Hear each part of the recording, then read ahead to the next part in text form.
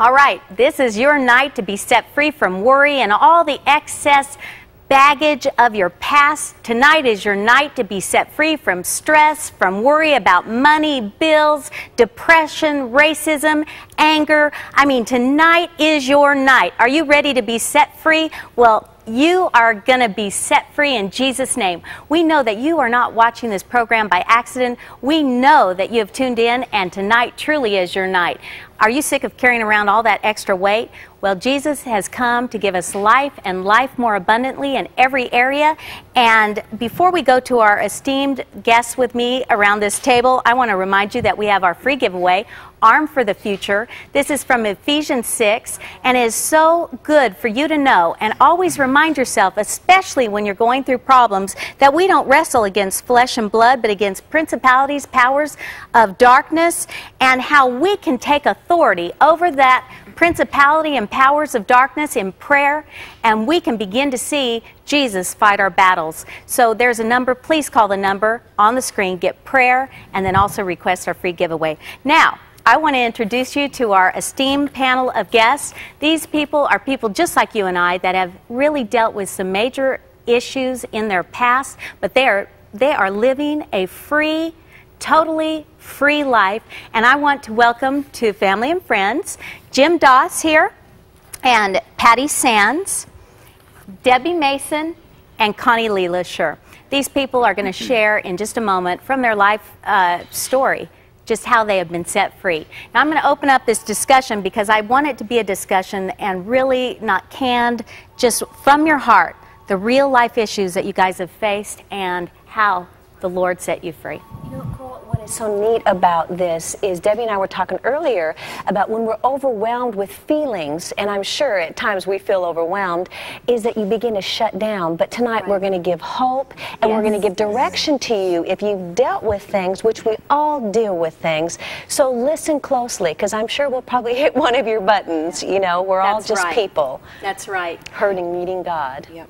One of the things, Connie, that I had to deal with, probably it started about 2 years ago, was being a good Christian and living by the Word and living God's way. Mm-hmm. I was in my second marriage, and it ended up in separation and ended up in a divorce. And for me, having to deal with the shame, because here I am, as Christians, we're all given this guideline, and we shouldn't be divorced. And we should, I mean, God's Word says, I hate divorce. And to be going through a second divorce and the shame that I felt to be going through a second divorce, but I held on to God's Word that said there's no condemnation for those who are in Christ Jesus. And He has set me free from the guilt and the condemnation of going through a second divorce, because He showed me that it was His will. And His perfect will in my life was to be set free from a bad marriage, and that there is no condemnation, there is no shame, even though I've gone through a second divorce. And I believe there's a lot of Christians out there that have gone through a second divorce, and they feel like they're being under a spotlight, but with Jesus, there's no spotlight. And also, like, why even try? I mean, I just need to give up, and I need to run into the world. And I want you to hear that's where the shame truly comes from. Because the devil is the one that condemns us. But Jesus Christ truly has, if we really believe that He died on the cross, and every sin that we have committed or has been committed against us, that He can set us free and forgive us and cleanse us from all unrighteousness. That all unrighteousness means all. And so if you are under shame, if you've stopped going to church because you don't feel like you measure up, well, guess what? There's a whole church filled with people that in the natural, in themselves, do not measure up. But that's why Jesus Christ came, and He came so that through Him we can measure up. And that's His gift to us, and it's truly a prayer away. Please call. Don't let depression and don't let that shame grip you any longer. Call right now.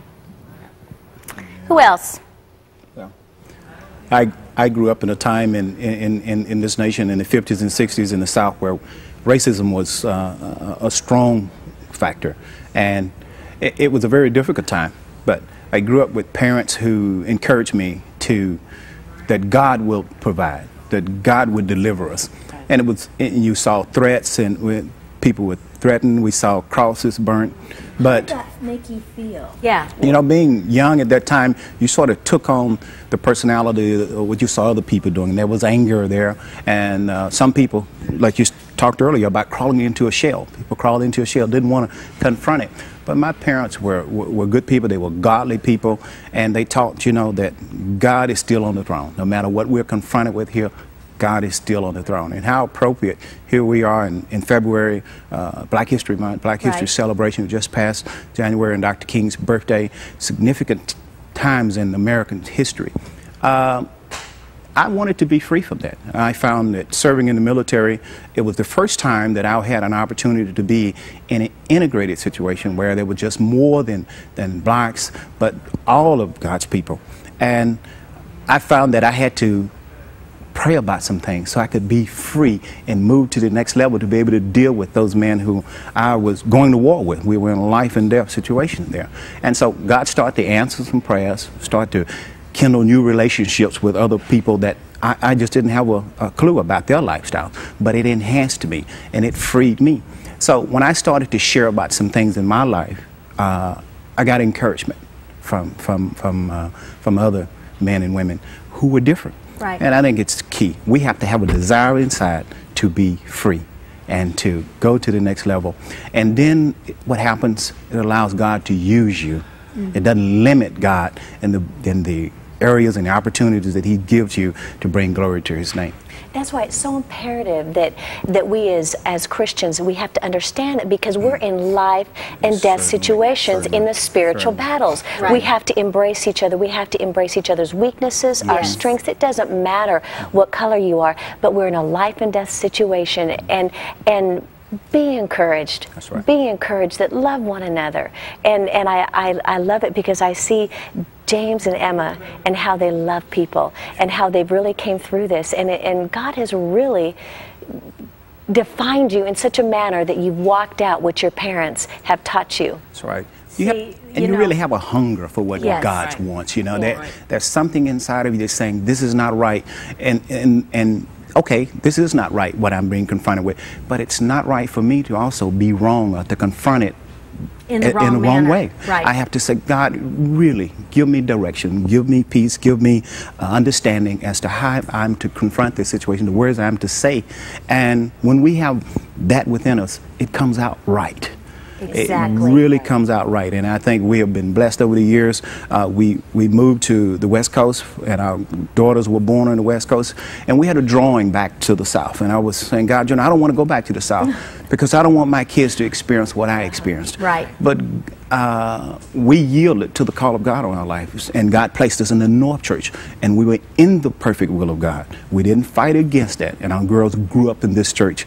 And I tell you, you guys were kind of at one time the only people of color in the church, and that was so strange for us, for my husband and myself, because we were from an area in Texarkana where we were the first church in the area to have a mix of races. The very first one, we had the KKK threatening our lives, and here we are in Dallas and there's no mix of color. Right. And so they were one of the ones that were the instrumental people in bridging that gap, and there truly is a gap bridge. But you know, Jim mentioned about his family and his parents, and they taught him the Word of God and how that stuck with him. But so many people have been raised in homes without that kind of input, without parents showing them the way. In fact, they've been abused. And if you are in a situation right now where you need God to help you. You maybe are in an abusive situation. Perhaps your mate is abusing you and your kids. Please, I ask you, the first step, the very first step is get someone to pray for you. And then there's a lot of good agencies to help you. So please call right now, get prayer, because prayer truly does work. Where two or more agree is touching concerning anything. God hears our prayers and begins to move on our behalf. So please call right now. There is hope and there is help, and it starts with prayer, talking to God, and He's ready to help you. You know, one thing that I really learned as a young minister's wife is that I have to take responsibility for the feelings that I felt, because I grew up in a home that was very angry and very desperate, and my dad was real abusive physically and verbally, and you just take that in as a young child, and I didn't realize that I had those grievances in my life till I got older, and I started thinking, well, what am I going to do with it? I have to take responsibility, or I will lay down and die, and I will succumb to these emotions for the rest of my life, pass them on to my kids will pass them on to my grandkids. So I'm going to stop the madness, as you've heard before in different campaigns. I'm going to stop the ungodliness and be obedient to the Word of God, because if we take responsibility, then we're obedient to the Word of God, because it says here in Colossians 3:13, bear with each other and forgive whatever grievances you may have against one another. Forgive as the Lord forgave you, because there became a moment when I was praying, and I really harbored a lot of bitterness against my father, because I saw the results of his abuse in my brother. Totally disappeared from society. He sold drugs, and my mother was into alcohol. My family was a mess, and God began to deal with me to get my life right. So one of the things I had to do was call my dad and ask him to forgive me, because I'd removed myself from his life. And I called him, and it was a hard thing to do, probably one of the hardest things to do, but I did it out of sheer obedience to God's Word. And God began to free me up like never before. Some of my family members have gotten saved since that time, and you know what? I don't bear the burden of my father anymore. I don't bear those ties. And since I began to walk in this, I've shared it with the other young people, and they began to see things work in their life. They began to see forgiveness flow, and I think it was all worth it, because the Holy Ghost could use something so devastating in my life. But in 2 Corinthians it says, comfort those with the comfort that you've received from Jesus Christ. That is my ministry, and I will be willing to obey God in anything if He can use it in my life for the good of His people. Yeah. Awesome. You know, we always, if we're not set free from our past, we are destined to repeat it. Yeah. And you need to hear that, because God truly wants to set you free. Call right now. This is your moment. You are going to be set free from the weight that has been crashing down upon you. Tonight is your night. Today is your day. Call right now, please. Well, I enjoyed what she said, because the Word of God sets you free. That's it. That's and I was diagnosed with cancer, and that was so terrifying and such a nightmare. And I opened up my Bible, and the Lord gave me a scripture, you shall not die, but live and declare the works of the Lord. So I had a choice whether to believe that scripture or not. And then He said, I have not given you a spirit of fear, but of love, power, and a sound mind. And a sound mind doesn't come unless you read the Word of God. Mm-hmm. And I love that point, because God spoke to Joshua in Joshua 1:8. And one of the words that jumped out at me as I read that passage, it said, meditate. Yeah. Meditate. Meditate. So in order for us to change the course, the direction that we were heading, we really had to meditate on the Word of God. Chew on it. And chew on it. And feed on it. It becomes a part of you. Yes, That's exactly right. Pastor Kenny preached last Wednesday about praying over your scriptures, praying over your promises. Yes. Because it says we have great and precious promises as our inheritance from God. And if we believe in them, we'll see those things come to pass. But it's not just reading and not just believing, but it's soaking it with prayer. And it's also moving it from your mind to your heart. Right. I constantly had to remind myself. That's right. That He was your shame bearer. It has to be rehearsed. Mm-hmm. Revelation 12:11 says, we overcome by the blood of the Lamb and the words of our testimony. That's it. And if we meditate on God's Word, then our words that come forth are going to be God's Word. Right. And there's power. It begins, that Word of God will begin to move and change the course of our life, the course of your life. Exactly. And I'm telling you, just as Debbie is sharing right now, the beginning is prayer. Yes. When you are fearful, when you're afraid, when you are just consumed with shame, with depression, with loneliness, and as Debbie is sharing right now about fear, cry out to God and He's going to begin to meet you at that need. Debbie, Now, what else? Every day I would hear this voice saying to me, you might as well give up. Everybody with cancer dies. You know, you're reading your scriptures. It's just a mental exercise. It's not doing anything. And I knew that that voice was from the devil. Right. And so I'd read my scriptures. It'd take me about 45 minutes. By the time I finished reading those scriptures, I couldn't hear that voice for that day. But guess what? The next day, You needed fresh manna. the same thing would happen. You're going to die. You're not going to make it. Devil doesn't give up easily. No. Yeah, and I did that for 2 years solid, read my scriptures every day, the scriptures that God had given me. What it was doing was it was cleansing my mind, and it was disciplining my mind to believe that what God says really will come to pass, even if you can't see anything. Because faith is not what you see, it's what you don't see. And so the Word of God gave me faith, even though my circumstances were very negative. And Very hears our almost cry. hopeless. He does hear our cry. That's right. And can I share one of your cries? One of the cries of her heart. Debbie had a brand new little girl, little baby girl, but she also had another cry in her heart. She wanted another child. Yep. She had a word from God that she was going to have a son, and in the hope against all hopelessness, because she had been told she wouldn't, because of chemotherapy and all that, probably wouldn't be able to conceive and have a baby. Right. And I have a 3-year-old son named Christian, healthy, strong, there's nothing wrong with him. Yeah, he's very strong. Nothing wrong at all. But it was a promise. Yes. It was a promise. And it always starts with a promise. And if you have baggage tonight, you know, you have to will and say, you know, I don't want this anymore. And then you take the Word of God and you open it and you say, Holy Spirit, lead me to the scriptures that will minister to what I need right now. And He's faithful to do that. And you can release those things as you read those scriptures. Excellent. And you know, let me share this real quick because I want to encourage the people out there. You know, I have a 14-month-old little boy, and if he falls down and he gets hurt and he cries, you better believe that I'm there in a second. And you know what? And you're picking him up. Exactly. Yeah. My Right. world stops when he cries out, Mama. And I pull him up close to my chest, and he lays his head and he rests on me because we have the security and the comfort. If you are hurting, if you are overwhelmed and you're crying out to God, know that He's coming to your aid right now. That's scripture. You cry out and I will hear your cry, and He's coming to you tonight to comfort, to encourage, to have the intimacy, to let you rest your head on His chest tonight. Be encouraged. God's for you. He's not against you. He's going to help you where you need Him. Amen. You know, please take that word that Connie just shared. Cry out to God. And you may, in your own self, lack the strength to really cry out to God on your own behalf. And that's why we have people ready to pray for you.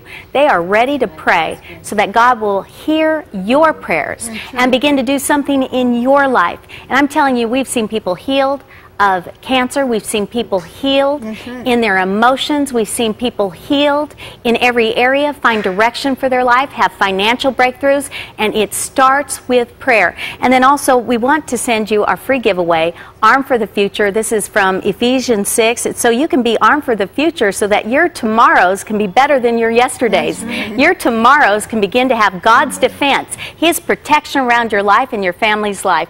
Now, as we go into a message that my husband preached, House of Prayer, how we are, each one of us, the house of prayer, please continue to call the number on the screen, because truly that prayer is going to accomplish something in your life. Stick with us. We're going to be right back. Thanks, you guys. That was awesome.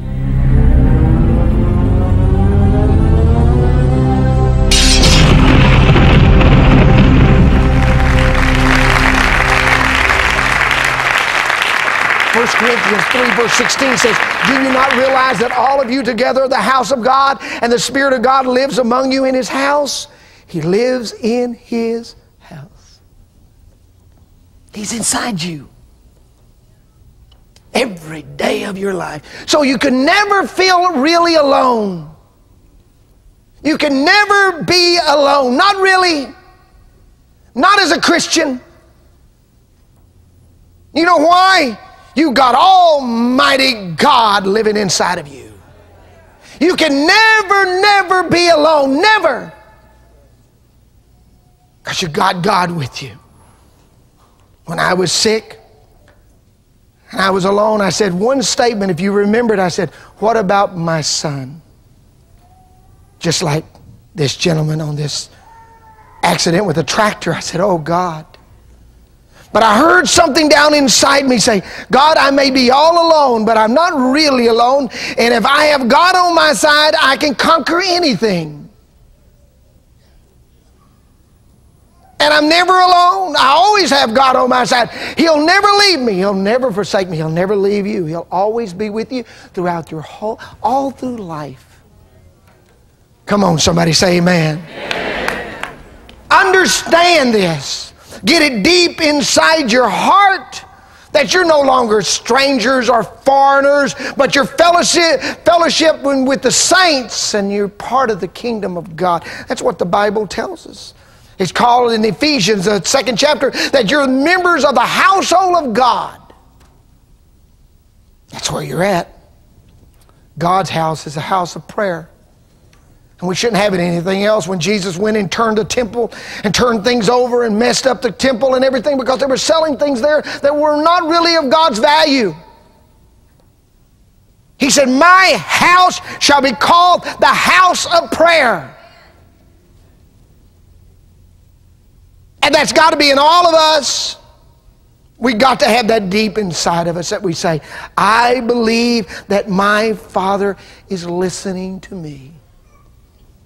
When I feel like I can't do something, I know that in my limited self, there's things I cannot do, but I have somebody with me. It's called Christ who lives inside me. And I turn and I pray in Jesus' name. Not in Lawrence's name. Not in Coral's name. But I pray in Jesus' name who lives inside me. And I say, in Jesus' name, all things are possible. Only believe.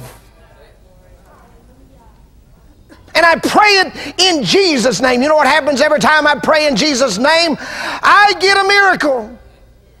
Now I can pray in Lawrence's name and I won't get a miracle. But when I pray in Jesus' name, I will get a miracle. Everybody say miracle. Miracle. When I pray in His name, you know, I don't have to be afraid to ask God in Jesus' name. I've been giving that legal right. I can boldly come into God's presence. Say, in Jesus' name, I asked you for a miracle right now. In the name of the Lord Jesus Christ. And you know what? I'll always get my miracle. It never fails me. It keeps happening over and over again. You can look at John, the 16th chapter, verse 23 and 24, where it says this, and in that name you will ask me nothing. More surely I say to you, whatever you ask the Father in my name, He will give you. You know why you got to do it? You don't pray out there. You have Christ in here. You got to be right. Now if you're sinning, there's a gulf, there's a problem there, and you're keeping from having the victory. You need to get rid of those things. Get rid of sin. Sin is bad. Sin brings death. But when you're living right with God, you can say, in Jesus' name. And something wonderful began to happen. You could go on to say in verse 24, until now you have asked nothing in my name. Asked. Listen, ask and you will receive, that your joy may be what? Full. You have Him with you every day. You wake up in the morning. Hello, Jesus. At noon. Hello, Jesus. In the afternoon. Hello, Jesus. And when you go to bed, good night, Jesus.